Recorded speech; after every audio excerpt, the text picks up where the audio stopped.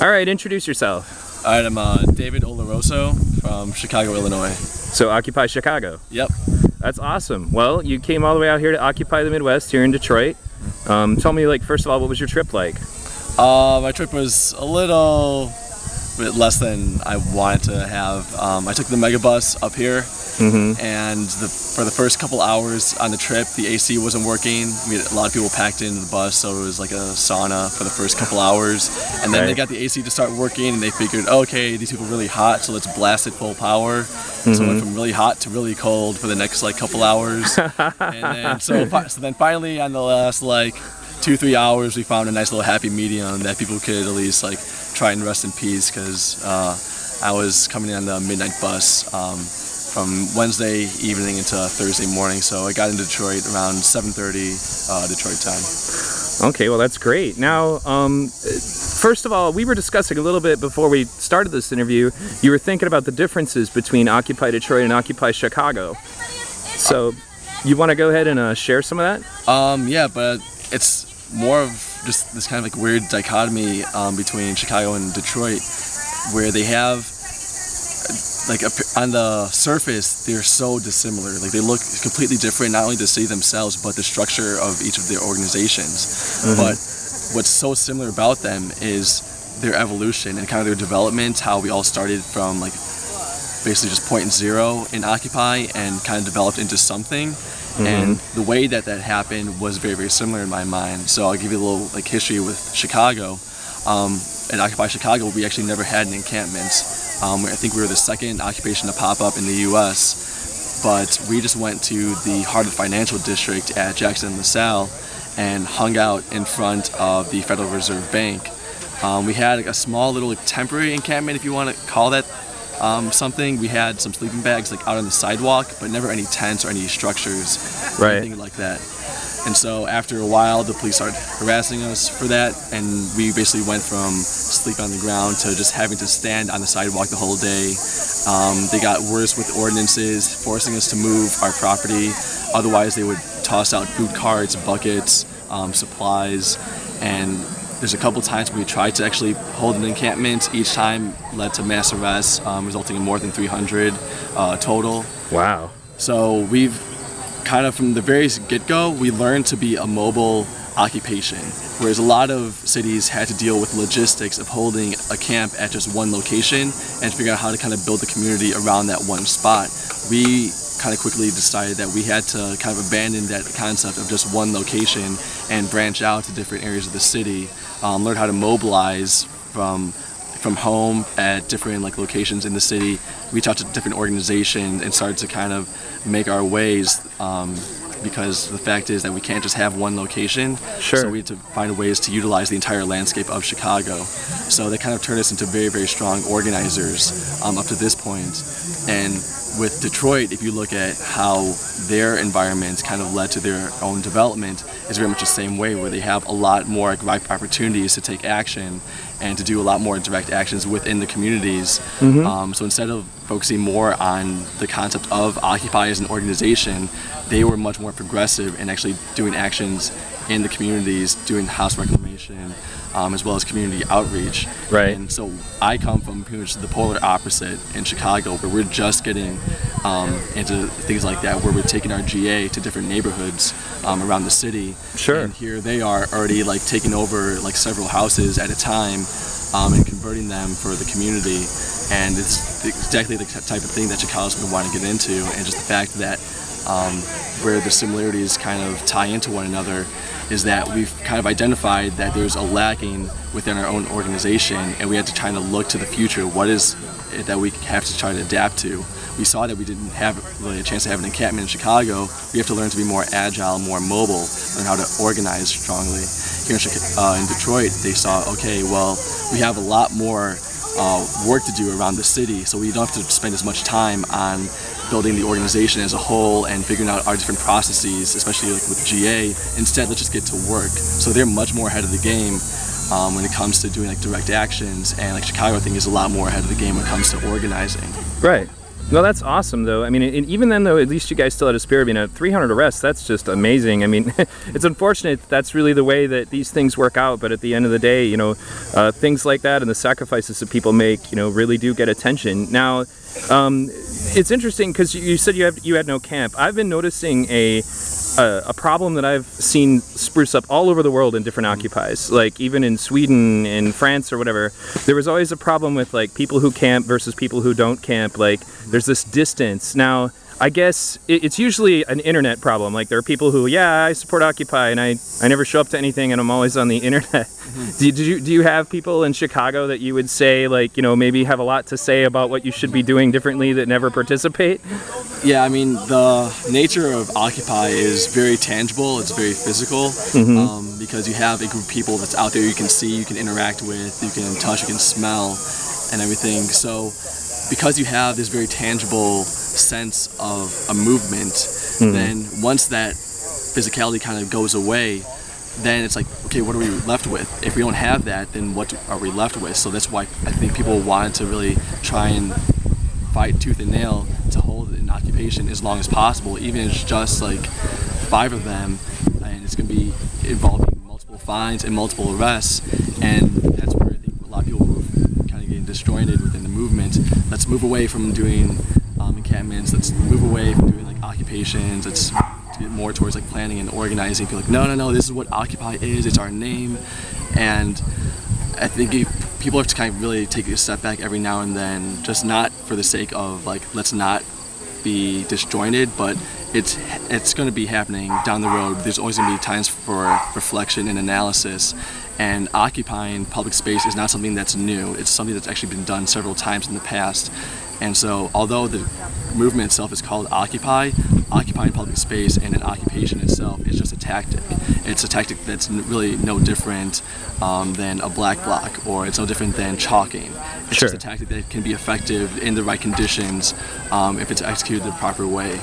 So I think once people start to kind of realize that, okay, this is a way that we can get some attention and kind of bring some of these issues to the forefront, but at the same time, it's not going to be our one thing that we have to stand by. We can stand by our GA processes, how we can use direct democracy to amplify the voices of the people, as well as amplifying the voices of the community and showing like what they've been doing and teaming up with them. So it's not all about us, it's more about just the people themselves.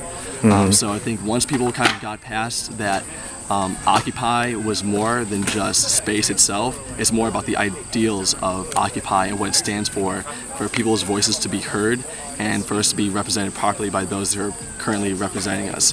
Whether or not we want to still have people represent us in the future, have everyone just be on the same playing field, is still up for discussion. But the Sure. fact is, we at least set a good precedent on how we want to operate. And so at least if we kind of try and stick to those principles that we had at the very beginning with forming General Assemblies, we can still continue this momentum going forward for the next year or two easily. That's really awesome. Now, I want you to share a moment with me, like one moment in particular of something that happened out at Occupy Chicago that really sticks with your mind, like really makes you feel like you were part of something that's going to be part of history. Oh man, there's a lot of things to choose from in the past year. Like more recently, everyone knows that we had the NATO summit in Chicago, had a lot of people come out. But that's really no different than what I feel like we're doing back in September and October. It was a very loud and just kind of hostile like protest that was just aggressive and antagonistic towards what we are identifying as our enemy. Right. So it's just kind of us being like an angry fist, like shaking and like, you guys, you did this to us. So it's really no different than the kind of tone that was set up in September and October. A little bit before then, we had this event called Chicago Spring on April 7th. And what that was set up as is our kind of coming out of hibernation, because we thought we're not gonna be able to face the Chicago winter.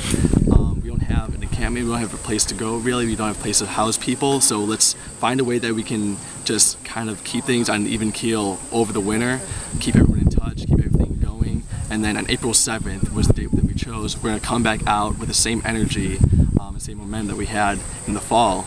And of course we all know how everything kind of went through the spring, where everyone thought warm weather, okay, we're gonna get back to what it was in the fall. Right. It never happened. Right. But instead, what we actually ended up building was this awesome community event where we got 2,000 people to come out with absolutely like no political agenda or any central message. It was purely a day for people from across Chicago to come out, have a good time, go to some teach-ins, do some like art fair type things, engage in one another, enjoy a little bit of entertainment. And just the fact that we could put something so simple on and draw so many people was kind of really amazing for me. But I think probably the most like pinnacle moment in Occupy Chicago for me was on day 8, roughly I think that was September 30th. We had just about a week ago only a dozen people hanging out on a street corner, and that night we had 300 people out on at Jackson LaSalle waiting for a critical mass, which is this massive bike ride that goes through the city, come through. And because the police were all caught up with that bike ride through the city, we had no police like watching us. We're like, let's go for a march. And we went for a march. We marched through the streets for the first time. We took the streets for the first time. We marched across Michigan Avenue, took Michigan Avenue. Then we marched through Millennium Park, danced under the bean, took the J. Pritzker Pavilion stage, which is like massive, like super expensive stage built in Millennium Park. And it was just amazing the fact that we went from the simplest like idea out on the street corner and just exploded like exponentially into this like mass like movement of 300 people from a dozen in a week. It was like just mind-blowing like how people could just revolve around an idea. It wasn't what you thought or what I thought. It's we want this idea to exist in the future, and the fact that people came out in that in hordes in a matter of a week was just absolutely astonishing to me. I have to say that it's one of the things I love the most about Occupy is that it unifies people from a lot of different backgrounds. I mean, some of them, like, you're going to run into socialists, you're going to run into communists, you're going to run into anarchists, you're even going to run into some free market libertarian types, you're going to run into so many different people who at least agree on the common goal of that things need to change, that we need to bring attention to the issues that need to change. And I think that's a beautiful aspect of this movement. Now, I kind of did this backwards. Something I usually do is I ask people, like, what was the precipice? What was the moment in your life that made you decide to become an activist? Let's see, when did this start? I mean, if you want to get really technical, you can deduce everything down back almost to birth at some point. Everything kind of builds on it as we go forward. But I'd say if you want to get a little more specific, it would probably be when I was in college. Like, oh, big surprise, it seemed like it's everyone's story here. But it wasn't that I did a lot of like my own like research and like my own like experimentation with activism in college. It was probably just the opposite. I actually went to Arizona State for 3 years studying industrial engineering. So at one side I wanted to just like have a steady job that paid a lot of money, and I wanted to go to college and have fun and whatnot. But it was the fact that I started to run out of money, had to come back home, was planning on transferring to Northern Illinois. I took the year off to save up a little money, and it was actually in that year off when I was like, starting to get bored. That's when I started to actually look into other things, just topics that naturally interested me, that started to plant the seed initially, and what started to actually give it some water, kind of give it a little bit of growth, was actually music, and hip-hop music specifically. The socially conscious artists like Lupe Fiasco, Mos Def, XV, Talib Kweli, Immortal Technique, people like that. So music brought you to activism. Yeah, so it really was music, and more specifically, it was Lupe Fiasco's third album, Lasers, which stands for Love Always Shines, Every Time Remember to Smile. And what along with that album was a 25-point manifesto, which a lot of those points are pretty much similar principles to what Occupy stands for. And out of me fighting for that album to be released, because he was under like some 2-year wait for it to come out, and the record label was just like, no, we think we'll release it then, no, we'll push it back, it's coming out soon, actually no, we have to push it back again. It was just like typical artist label like bickering for the most part. And the fans like really wanted this album for a long time, and I actually helped set up a protest in Chicago to get the album out. Not so much because I liked his music, but the idea behind it, that people should be creating their own futures. They shouldn't be standing around waiting for it to come to them. And it was built on principles of like peace and solidarity and wisdom and knowledge, things like that. I really want to really get out into the world. I want to unleash those ideas out into the world for people to kind of share with. And so from there, I met 3 people through the protest. We decided we were going to start our own nonprofit organization, kind of based on the same principles of that and kind of along the same lines of Occupy, not so much the whole horizontal consensus-based model, but still the same ideals for the most part. And I actually went to Occupy Chicago on the first day thinking I'm going to go talk to some of these activists and try and recruit them for my nonprofit organization.